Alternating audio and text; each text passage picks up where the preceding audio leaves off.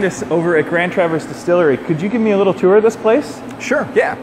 Well, we're what you call a grain to bottle distillery. Okay. Right? So we're purchasing local grains. Now, as far as distillation spirit, there are three main steps of production. You get your grain and you have to mash it, and then that begins kind of right over here. So just turn around, and we've got our 2-roller pin mill. We've got our scale system, and these are the bins. I've got 6 of these. I can call my local farmer. We use Sen Brothers Firm out of Williamsburg.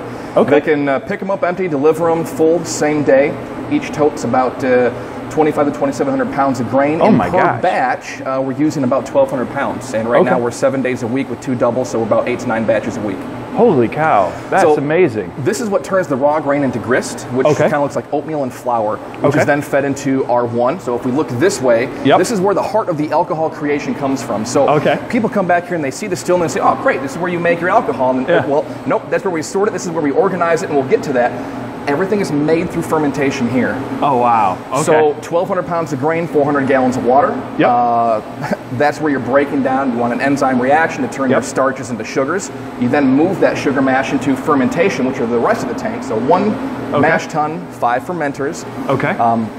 And you ferment, you can hear some bubbling right now, right? Oh, really? F5, which is the most recent tank. We did that one the other day. That's CO2. So yeast consumes sugar, creates CO2 and alcohol. Obviously, we want to capture the alcohol, right? And after about 5 days, we have a beer mash. Now, we do solids in. Now, like a brewery who filtered it, it is full on. It looks like a runny, soupy oatmeal. After that is distillation.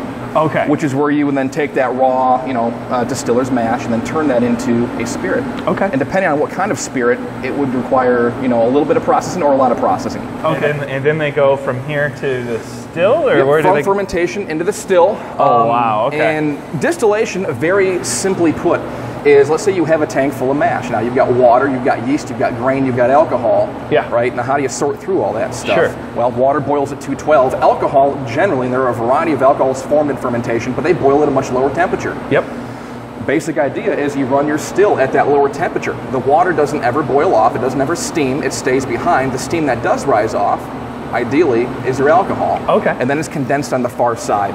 And that's where you get your kind of distilled spirit. And so you can kind of watch the path as it goes through. Now, this is a lot of still. We have 16 plates. We can kind of do it a number of different ways. For a full-on vodka, it goes through the still 3 times in total for total yield about 39 distillations. But a whiskey is much simpler.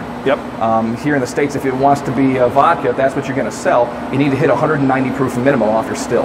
Now, if I'm going to make a whiskey and I accidentally hit 190, if I even hit like 165, I can't call that a whiskey. What would it be called then? Well, at that point, you're a Nutri-Grain spirit, and you better keep at it to drive it to a vodka point, or keep it a Nutri-Grain spirit, do an infusion with it, use it for cleaning, do something else with it. But the range for a whiskey here to classify as a whiskey is between 130 proof and 160 proof batch average off the still.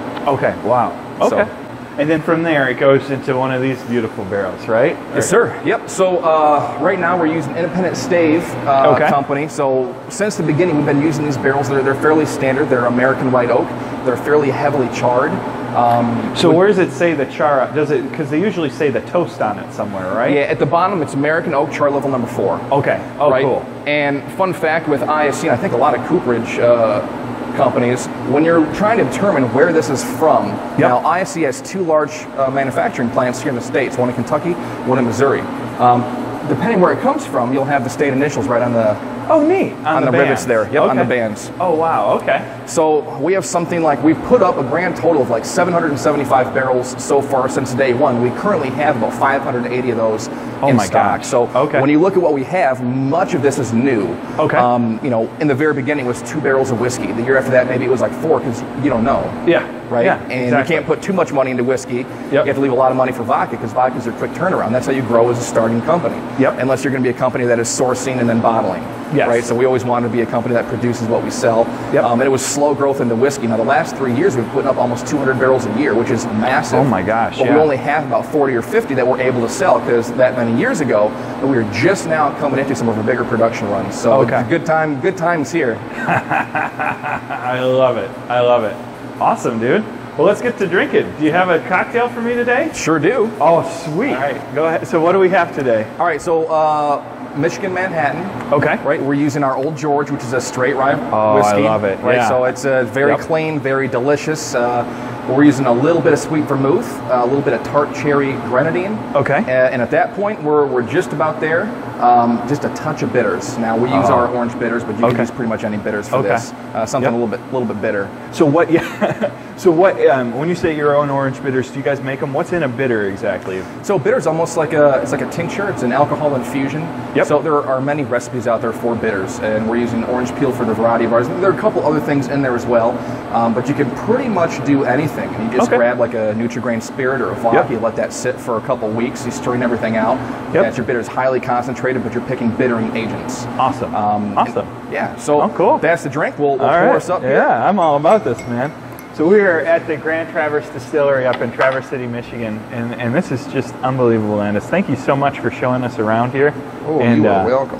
Yeah, wow, I'm excited. Thank you. There you go. I like the glass, too.